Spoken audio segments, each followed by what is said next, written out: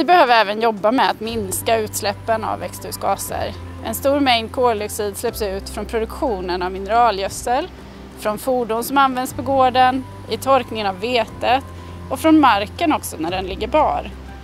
Därför finns det ett antal åtgärder som minskar utsläppen med som val i odlingskonceptet. På Råbløf har vi siden det seneste år kørt på diesel med indblanding af HVO.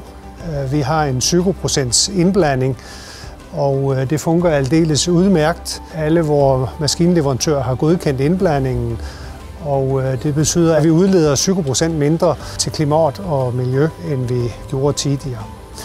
Det giver os ingen tekniske problemer med traktorerne, det er samme serviceinterval, og det er samme kostnad.